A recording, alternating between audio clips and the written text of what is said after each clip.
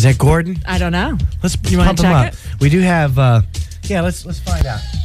Hi, you're live on the air with CTG. Is this Gordon? Yes, this is. Awesome, man. Perfect timing.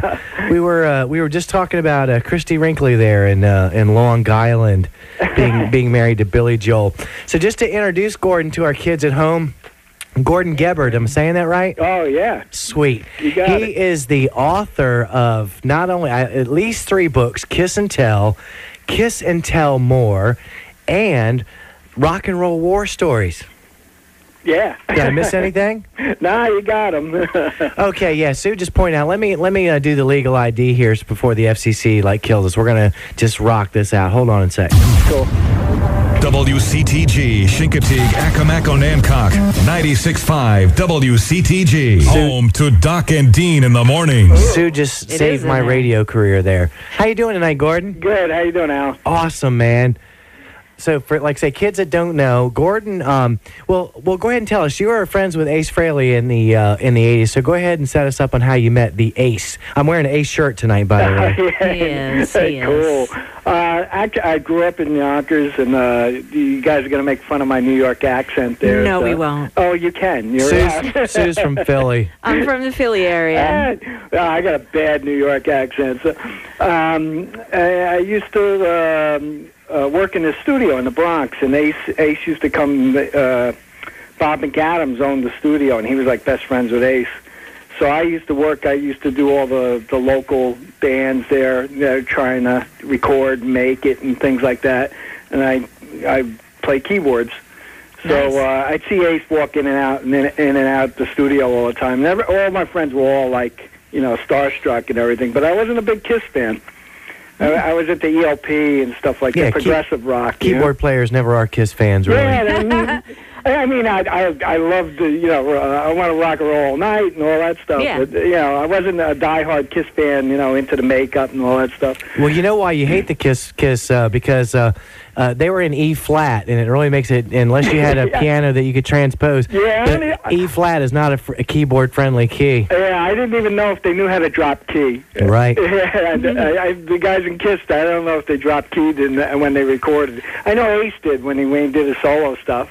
So I used to, hang out there, and Ace started dating a friend of mine, and she kept on talking about, us meeting up. You got to meet Ace Frehley, and I said, yeah, kind of seen him, I kind of know him, and not to go at a tragic end of this, our mutual friend passed away. Right, yeah, I remember who you're talking about. Yeah, my friend she's Linda. hot. Sweet. Mhm.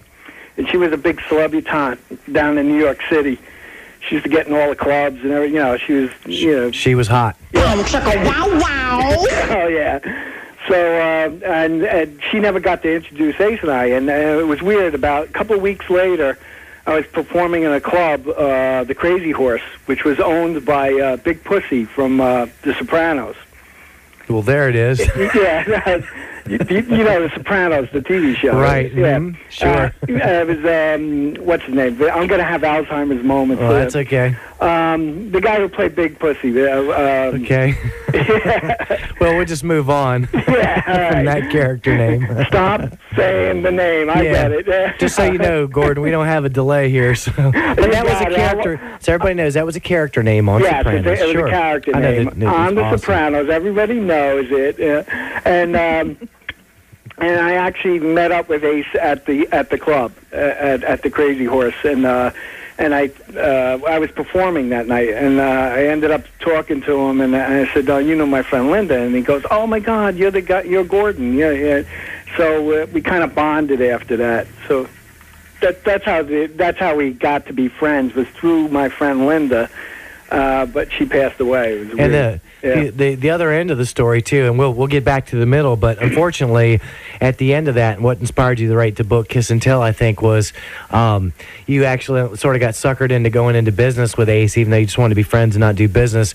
You were handling the business end of Rock Soldiers. That was the Ace Frehley fan club, and just so people know from perspective, this was in the Ace's lean years between leaving Kiss and doing his making air quotes that you can't see his solo career and then getting back in Kiss with the reunion. And then, of course, Ace goes and basically says, Gordon's stealing from rock soldiers, blah, blah, blah, blah, blah. Great. And then so you guys weren't friends anymore, obviously, after that. Right. And then not too much longer, the book came out. Yeah. Well, and the other thing is, I always say this in radio interviews, I really despise people that write tell-all books. I really do. They do it for a buck, and the whole, they have nefarious reasons why they write stuff and this and that. And I could see people looking at me the same way. I understand that. People go, oh, you ratted, you did this, you did that. But the reason, and to make more detail of what happened was with Rock Soldiers, Ace publicly pointed fingers at me and said I embezzled and stole money, and it was completely false. Completely. Right. He was so, this was coming from an alcoholic. Yeah, and you were in his bankruptcy hearing as him owing you money. So if you stole money from him, how come he was ripping you off as a creditor? Exactly. It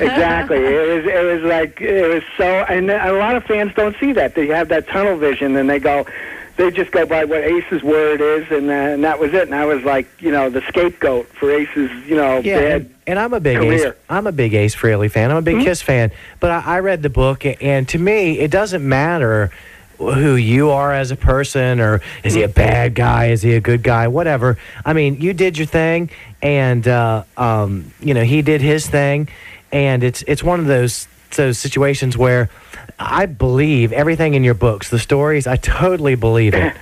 So it really doesn't matter whether you were a hanger-on or cashing in. The stories are true. Yeah, that's what it is. And I didn't write the book to have like a fan like you change your opinion of Ace or anything like that. I just wanted to share the insanity that I went through. It reinforced my opinion, actually. Yeah, we went through a lot of crazy stuff all throughout the years. And when we had our big falling out, a lot of people back then wanted to hear all these crazy Ace stories. They say, oh, what was it like hanging out with Ace? And, I've always ran into Kiss fans and things like that because I was running Rock Soldiers.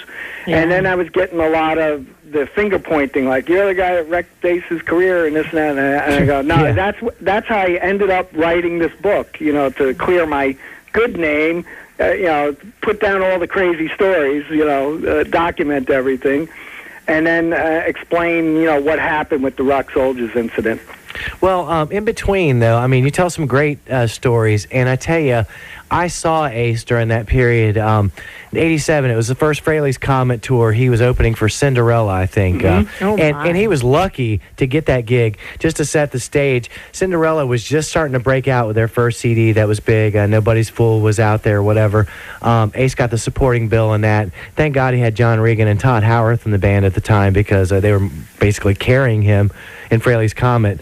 But the thing that's just bizarre, and I think I think the story that stands out in my mind from the book the most is Ace Frehley in a hotel room in somewhere ironing his own merchandise, trying to make T-shirts to sell at a gig, because people think rock stars are all this big deal and everything. I mean, how low can you go where you're ironing your own mercissance to sell at a gig? It was like a bar band. It was up in Boston. I remember it was a club named Narcissus, or up in Boston. It was near the Rat and all that.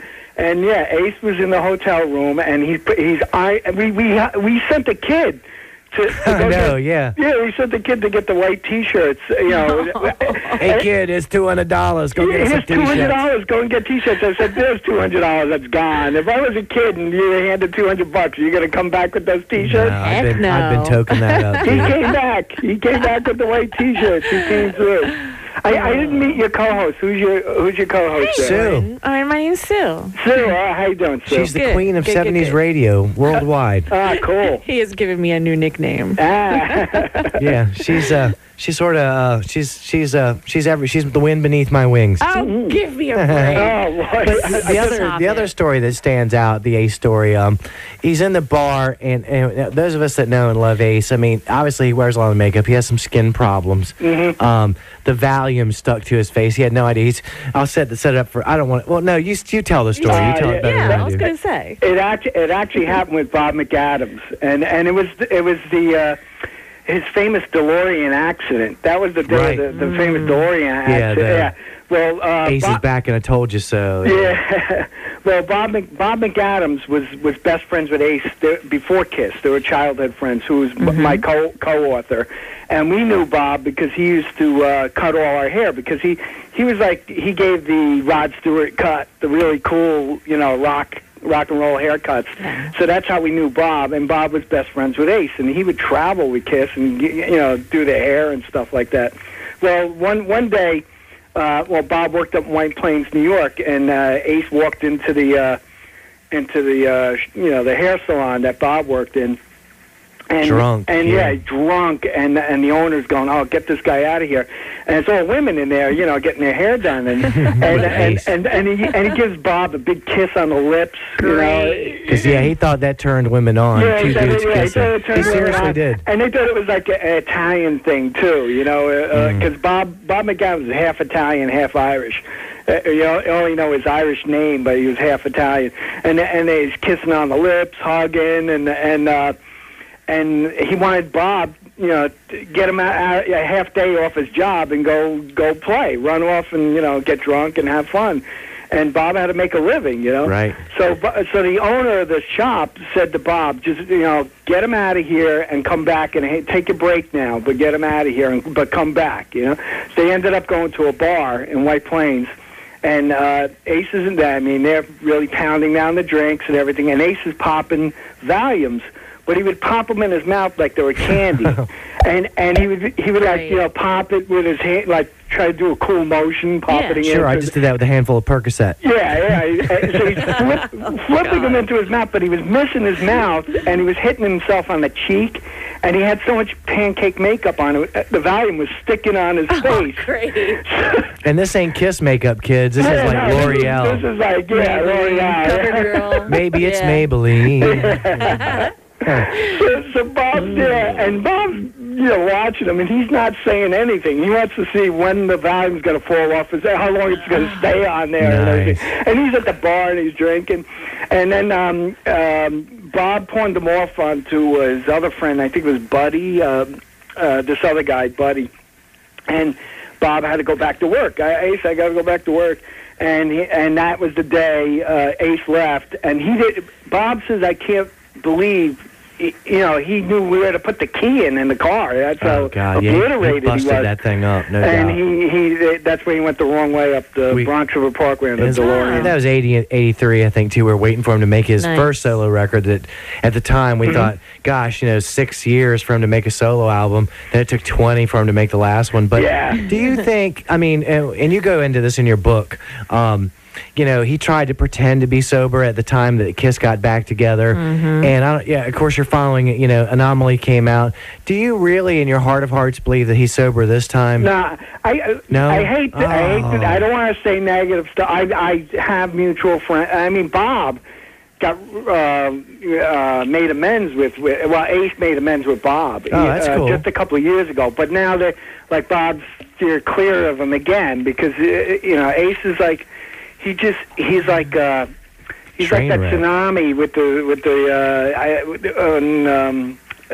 just sucking you in the water, down the black hole. I mean, and I bought Anomaly, and it's I mean, Ace was never a great songwriter, but it's the thing that's a shame, and I don't know if he's angling for another shot at a reunion or whatever, why he's faking the sobriety, but. It's like we're root as musicians and music fans. We root for the guy, but it's like, come on, man. Don't pretend to be sober and preach if you're still going to be, because he's still canceling. He's done his infamous. Well, he'll cancel out on like those rock camps and. I know details on that too. I just to let you know, from my experience back, I mean, it's the same old song with him. And back when I was hanging out with him, he would go on a radio interview as like we're talking, and he'd be there, and I'd be in the studio, in studio radio interviews, and he'd be pronouncing his sobriety, going, I'm celebrating, I'm a year sober, and this and that. And then the moment we walked out of the studio, it was like straight to the bar, and I'm like, oh, you got to be kidding. Yeah. And I'm not a drinker. I'm not, Right. You think I'd be like the partier right along with him, and going to hell right with him, but Sure. no, I was the guy that he knew I was sober all the time. He knew he was going to get home. Yeah, that's a great guy to hang around with. You're like the designated, You're the designated driver. You're the ultimate wingman. I was the designated babysitter. That's what I was. Yeah, but you're the wingman, but Ace gets the fat chicks if he's lucky. Yeah, I was sober. I got the good-looking chicks. Yeah. There you go. Well, and here's the thing too with Ace, and one of the things, and we're running out of time, but we'll just move quickly through it. The thing that made me the most angry as a fan was him scamming that fan out of the PC. He tried to get a free Mac, a free computer. Yeah, the computer. He had some fan that just loved him and worshipped him. And again, this is when he was really down on his luck, and he had no money, and he's basically selling his urine and his guitars and his blood for a few bucks to get high off of. And some fan wanted to buy him a PC, and he got Carol Kay, his publicist at the time, basically to shake this fan down and get that PC. Yeah. Didn't the dude even co-sign on a car for him? After the fact, he Cadillac. Yeah, he co-signed on a Cadillac, and then he got his credit got wrecked, ruined because of Ace. And I'm like, how could you do that to a fan? It's like, it's so brutal. And of course, we're trying to. Ace has got a book coming out supposedly in April, but knowing Ace, it'll be out in July. Yeah, but whenever 2012. I said which April. Yeah, right. Simon & Schuster is apparently going to handle the book when it comes out. Yeah. But of course, John, his guy John Ostrowski, has promised for him to do this show. And if he finds out you've been on, don't tell anybody because he'll never do the show. In fact, I'm friends with John Ostrowski. He's a very good guy. Yeah, don't tell him we talked to you. No, I won't. Everybody's scared. What is it? It's funny because there's the guys that run the Kiss conventions. There's some of them are really, really cool. They want me as a guest, Right. and they say you make a great. I'm not saying I make a great guest when I go there. And I said Bob McAdams is even a better, the real great guest because he was there right from the very beginning, of Kiss. He's like. He was he was there before Bill O'Coin. He was before everybody. He was when the birth of Kiss. It was Sure. Gene. It was Gene, Paul, Peter, and Ace. And Bob McAdams. He was always there. Gene Simmons has pretty much said that he believes your book. I mean, in so many words. Mm-hmm. No, he knows it's true. Yeah, sure. and he loves the entertainment factor in the book too. But he doesn't go overboard with his compliments because he's not making a penny off it. If he was, he'd be endorsing it even more. But well, one more story that I want to get in. Steven Tyler's mother slipped Ace Frehley the tongue when he kissed her. Just go with that. Yeah, Sue's loving that. Does that make you horny, baby? No. Yeah, Ace would brag. I mean, Steven Tyler's father was my music teacher in the high school. Mr. Tallarico, yeah. Sure. And I actually played with Joe Perry. Well, then you learned piano from one of the best because he's an awesome piano player. Yeah, well, Joe Perry had the Joe Perry Project. I was briefly playing with Joe Perry until he pulled out needles in the studio. Yeah, and I totally abhor that. And I went and I was like skeeving out, and I quit the Joe Perry Project. Yeah, I've asked Sue not. I've asked Sue not to freebase during the show. That's where you come from. But thanks, Alan. Ace would brag that he hung out with Aerosmith and those guys, and the mom and Steve's mom was there, and she supposedly slipped him the tongue when he went to give her a kiss. Oh, nice. And I was like, you gotta be kidding. Look, dude. Whose mom does that? Yeah. Well, no, Steven Tyler's mom does that. Dude looks like a lady. Yeah, Hey, I don't know if she was milfish back then. Yeah, did you see? Look, dude, I was googling your name just because I didn't want to butcher the pronunciation. I read your books when they came out. I bought them retail, and thanks, dude, for hooking me up with the autographed copies. Sweet. You're very welcome. Sweet. I'm more than happy to do that. I got them right next to my copy of Tommy Lee autographed The Dirt for me from Motley Crue. Cool. deal. Yeah, he didn't sign it with his hands either, and that's all I'm going to say. Man's talented. He's So it's talented. smudged. But look, It's a big smudge. yeah, but Just keep it at that. so I'm friends with Wendy Moore. Oh, really? And so anyway, I googled your name, and I'm sure you saw the YouTube clip. Leech, that's the name. With you got your own Kiss doll, which is just awesome. And I just laugh at that stuff. It's like, come on, talk about an ad hominem attack. You don't like the message, so you attack the messenger. I mean, so we laugh at that. We read the comments, and Sue was a little bit sketchy. She saw that. She's like, "Are you sure you want to have this guy on?" I'm like, "Look, I love Gordon. You know, he's going to be on the show." But Wendy Moore, we're friends. And she was, you know, you and I talked about this on Facebook, that is when you were at fault or wrong in the book, you owned it and said, look, I got drunk that night, I did this, I did that, whatever. You totally owned it. Right. Makes it totally believable. But all through her books and stories, I had never slept with a rock star before. I had never done heroin or cocaine before. I had never, you know. I never smelled marijuana I never before. pulled a tug on Jeff Beck before, you know. I mean, come on. Yeah, it was a roller coaster with her book. I mean, I read the book. I thought it was interesting. It was good, you know. And, It was. But I feel, you know, she got dragged down into the void No doubt. with Ace and got caught up with the drugs. Now, people that don't know, I think you actually own or are part owner of Pitbull Publishing, which did the first book. Yeah, well, I bought into the company after they're out. They got like 8 titles out, 10 titles or something like that. And then when the money I made with the Kiss and Tell book, I had the opportunity to buy into the publishing company. And it's a small company. Well, in fact, when Kiss and Tell came out, I was offered deals with Judith Regan. I don't know if you know Judith Regan. Oh, yes, I do. And she was at You the better believe time it. doing deals with Howard Stern and all these people. So I had an agent, and that's who was dealing with Judith Regan.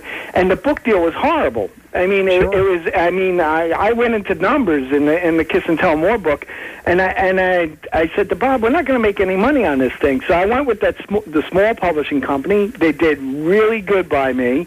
You know, they were on the up and up. There was no, you know, usually you get screwed with, you know. I actually had deal. I mean, I had about 5 offers from all the huge companies, but they were all bad offers. Yeah. You know, I mean, I was going through an agent. I wasn't even, and it was my first book, and I'm not a known. You know what? They're not going to give you the world. No, they're going to bend from you. an unknown. You know, you can't foresee how big the book was going to be, but Kiss and Tell took off. You know, and I mean, it's written 12, 13 years ago, and it still has life. I love the new edition too, with the new pictures. Yeah, the new edition's great. It's the new edition is the way I wanted that book originally, and we got a chance.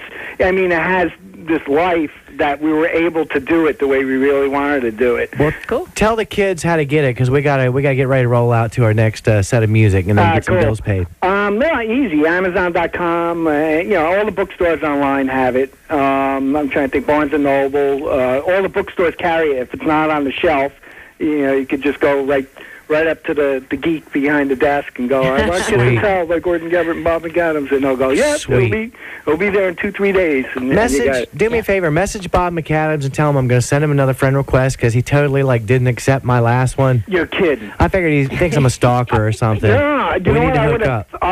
If I would have known, I would have 3-wayed you right now. Oh, look, Sue's already got us into a 3-way earlier with Davy Jones' wife, so it's all good. Wife. We're trying to get her. Well, kids, this is Gordon Gebert. He's the author of Kiss and Tell More, and the awesome, we didn't even get into it, we ran out of time, RocknRoll War Stories. And I got 2 new titles coming out. I'll go out really quick, and it has to do with that guy that did the video. It's called Kiss Stalker Unmasked. Sweet. It's going to be a great book, and I have on the Angel book. Yeah, Angel, On a Wing and a Prayer. Because you did keyboards for Angel. Yeah, I replaced Greg Giuffria, and I was playing with Angel for a while. And Angel was a Bill Alcoin discovery, too, or were they on Casablanca? Yeah, they were on the same label as Kiss. Sweet. Yeah. Awesome. All right, well, thanks, Gordon, man. Thanks, you keep New York rocking for us. We love you, man. Thanks, Alan. Thanks, Sue. I really appreciate it. Thank you. All right, have a good one. Take care, guys. Peace. Bye.